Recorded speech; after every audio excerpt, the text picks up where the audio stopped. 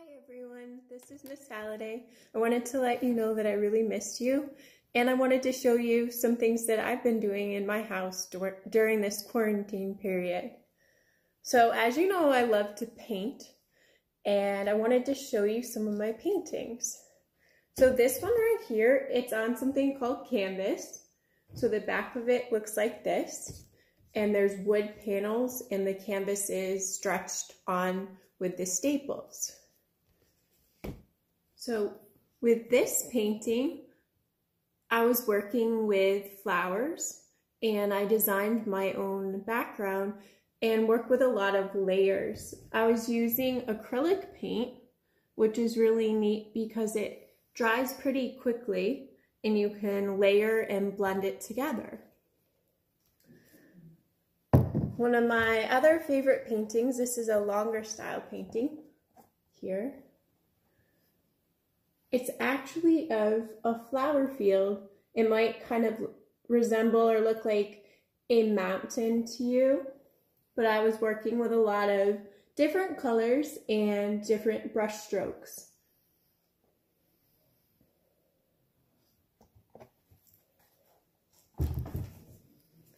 And the third painting here, I actually made it by using a paint palette with the acrylic paint, and I let it dry, and then it becomes kind of rubbery.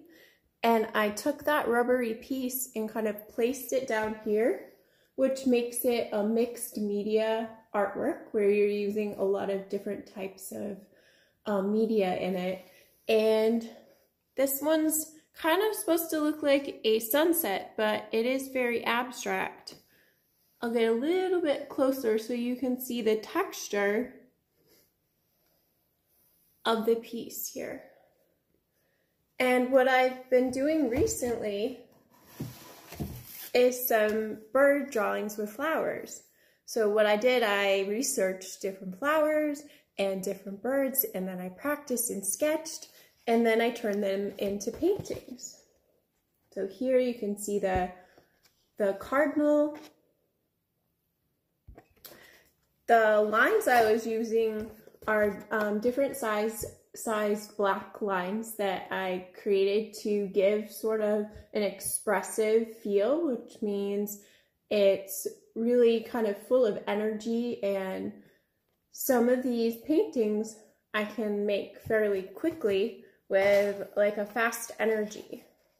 And here's another one. So all of these, I decided to place a bird inside. Some stand out really easily, some are a little bit more hidden. And I made 6 of these.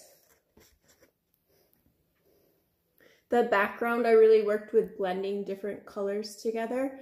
And then I layered the images. And at the end, I went in with the black lines to give outlines to certain areas. Here's hummingbird.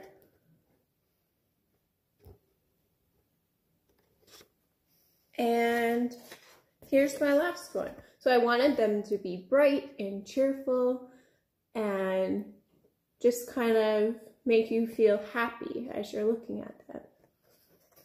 So I hope you're all staying active with being creative and coming up with your own ideas for playing in your house and making activities, and that you're all staying safe. So it was really great to talk to you. I miss you so much. And remember to stay creative. Bye.